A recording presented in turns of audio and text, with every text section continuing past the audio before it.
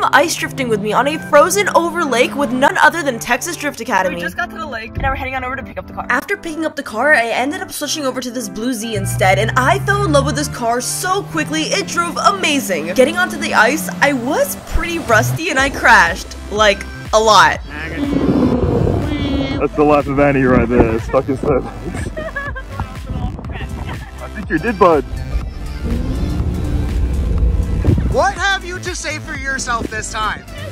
Okay. But after lots of practice and sitting in with Josh Robinson, a Formula Drift driver and instructor, I got the hang of it really quickly. All of the instructors were super patient and we had a bunch of tracks paved over a 10-acre lake. And at the end of what probably was the best 3 days of my life, I was surfing through the tracks. I got to perfect my drift skills and I learned so many techniques along the way. And at the end of the weekend, Josh and I even tandemed. And now it's time to hit the pavement.